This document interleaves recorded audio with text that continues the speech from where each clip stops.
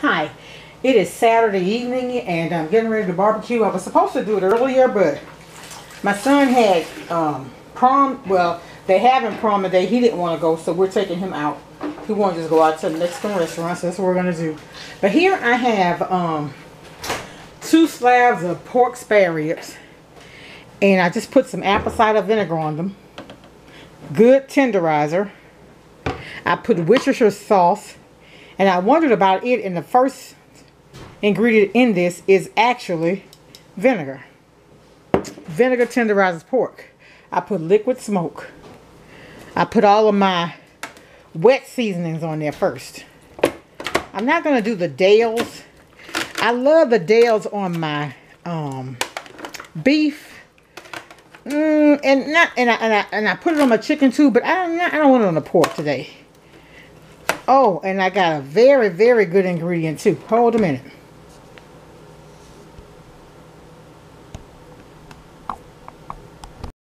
So I love the Montreal Grill Mate. So I have this smokehouse maple, and I've used just about all of it. I guess it'll give it like a sweet taste.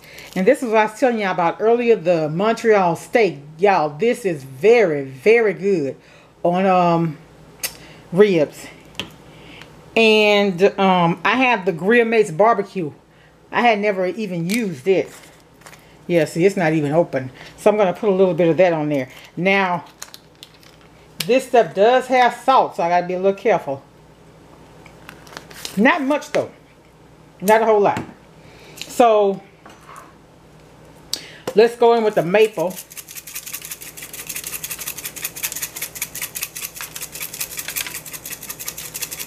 And I can smell it. Smell like maple syrup. And it's not very much in there, so let's just go ahead and open that up. Not very much. We'll finish that one off. And let's use a little of the barbecue. I know this is full of paprika. I can look at it and tell. Just because of the color of it. It's not very salty either. I did try. Okay. Before I put the steak, let's put this barbecue on the other side.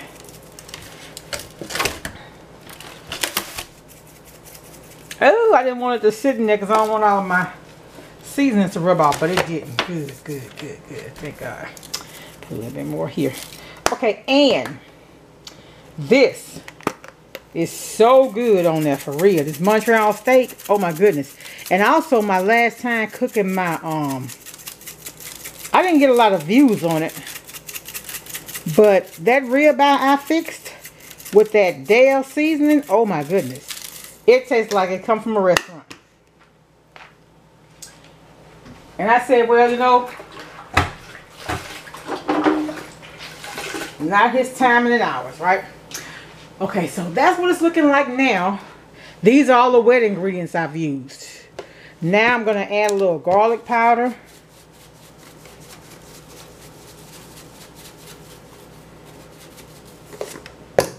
A little of this hickory. It's by Cajun Injector. You know that Cajun and seasoning, the liquid kind? This actually came with one of those. Well, it's by the same people. Sometimes I'll just put that Montreal steak and that'll be it. But I want to amp it up a little bit. Now with this Tony's, my favorite, I'm just going to put a little bit, not a whole lot. And that's going to be it. I'm getting ready to go take my son out. When we come back, I'm going to have to put all this on the grill. But I didn't want to not have marinated in there at all. I really hate to start up the pit this late, but I'm doing it up under my carport and it's covered, so. And it's well lit, so it'll be fine.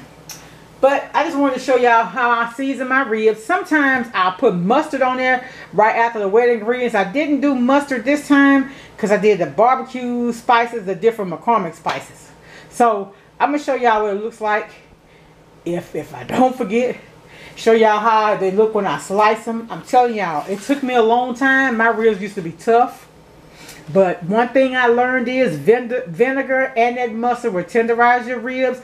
Also, don't put your meat on the pit cold. Let your meat come to room temperature. Trial and error, that's how I learned that. Make sure if you put that meat on that coal, it's gonna be tough. It is. So yeah, if you're gonna barbecue, make sure you take your meat out earlier. I had a package of Sanderson Farm chicken thighs I was gonna put on there. Good thing I bought those leg quarters, because when I came back, the Sanderson Farm chicken still froze. So I'm gonna have to get some freezer bags and put it back in the freezer. I just don't have time to wait for it. But anyway, I just want to come and show y'all that. I'm gonna come back. Be back. Okay, y'all. So my ribs are done. And I want to show y'all what they look like when I cut them. I also did chicken. And here's my chicken here. But this is baby back ribs. And I'm just going to cut them. And I did put hickory chips on my pit. That's why you see that red.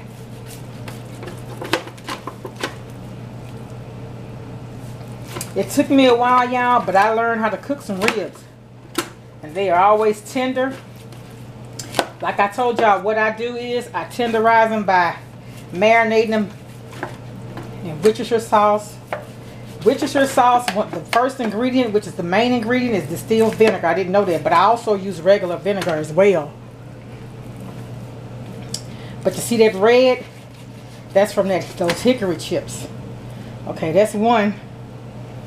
Can you see how tender that is? That's one rack. That's that end. That's so big. Let's see if I can cut it again. Because it's thick. And see that red? Can y'all see me? Let's see if I can come over so y'all can see everything.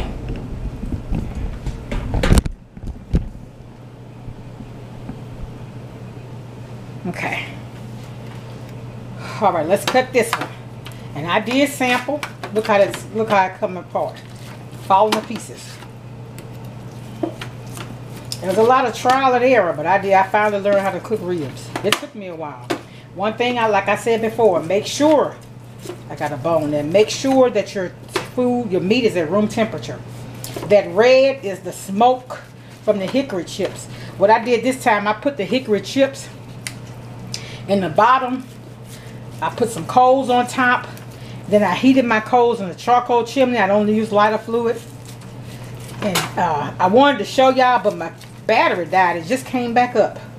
I was going to also show how I do my baked beans. Couldn't do that either because my camera was dead. And I didn't want to have to wait until everything got done. And I try to cut, like this is so thin. Can y'all see it? This piece is so thin. I didn't cut it twice. I mean, I did 2 ribs instead of the 1. But those that are thick, like that, and it's tender. Look at that. Yeah, I finally learned how to cook ribs. So y'all, I just wanted y'all to see how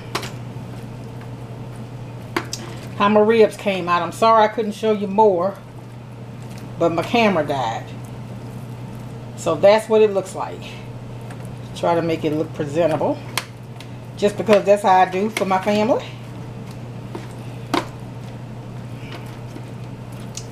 And so that's the 2 things of ribs. They were $6 and something per slab. I got them on sale. So that's my ribs and my chicken. Now I have some sausages and a few wieners on the pit. I have to get those off. Alright, I'll be back.